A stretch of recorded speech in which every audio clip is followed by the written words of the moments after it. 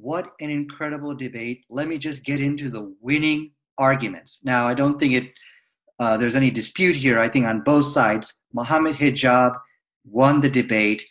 Let's just go ahead and play his winning argument, which destroyed David Wood. These are the questions I want the answers to today. Question 1.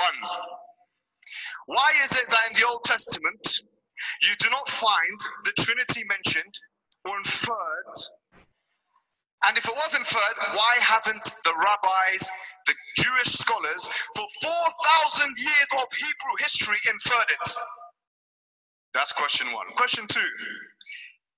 How is it the case that if the Trinity is explicit in the New Testament, that for 300 years of church history, Nicene Trinitarianism was not inferred by the church fathers?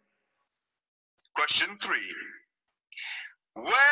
Give me one person of the first 300 years that says that the Holy Spirit was co-eternal, co-equal, independent with God. One name. I will apologize in front of everyone today. Yes, I will apologize. Question 4. These are the 3 arguments which destroyed David Wood in the debate. So it's not like David Wood didn't have some responses. He did have some responses, but he didn't deny the facts which Mohammed Hijab was presenting. He just tried to explain away and said, well, here's the case for why that could happen. And they were pathetic. He says that, the reason, so the argument was, well, for 4,000 years, Jewish rabbis never understood or saw the Old Testament as a document of Trinity, that it teaches as Father, Son, Holy Spirit, all being co-equal gods. And he did not deny that, but he says, well, God just progressively, slowly reveals himself. So the reason why he lost is a convincibility factor here. You have to be gullible to believe in something like that. It's not like what he's saying can't work. It's that convincibility factor, which you cannot convince a jury with these type of explanations. He said that he doesn't deny the fact that for 300 years, the early church fathers, the early church, nobody basically defined Trinity the way they believe it, co-equal, co-eternal. The Holy Ghost is God, also part of this Trinity. He accepted and conceded to that fact, but he says, well, they don't have to, it's just, everything was just so clear. And, they couldn't get together and meet because of persecution and stuff like that. Ridiculous explanations. And that sealed the deal, basically nullifying it. But the most embarrassing part, I think, was when David Wood tried to tackle the Arabic language against a monster like this guy, Mohammed Hijab. No, you don't do that. And he doesn't even speak Arabic. He tried to say Salah means to pray, so God is praying. Another ridiculous attempt to try to show that maybe there might be more than one God in Islam.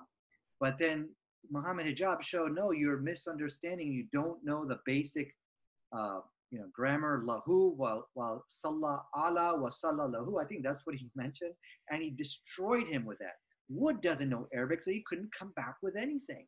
And I was just like, oh my God, you just made a complete fool out of yourself here. But this was a debate-ending move for David Wood. His career is basically over, and here's the reason why. It's not so much that the arguments were so good, and he really didn't have any good arguments. It's not what ended the career here. What ended the career for David Wood was Mohammed Hijab exposed him as a hate preacher, a hate monger, who spreads malice and basically divides people. That is something which mainstream, whether it's mainstream church, Christian organizations, or media, they're going to back away from this guy because of this controversy which now surrounds Wood. He's basically, Mohammed Hijab said, this guy is not a real scholar. He's a hate preacher. And that actually is true.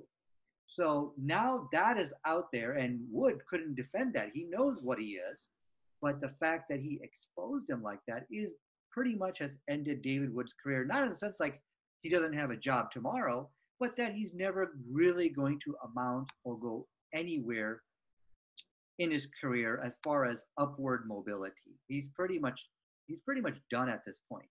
So I want to thank you so much for listening to this.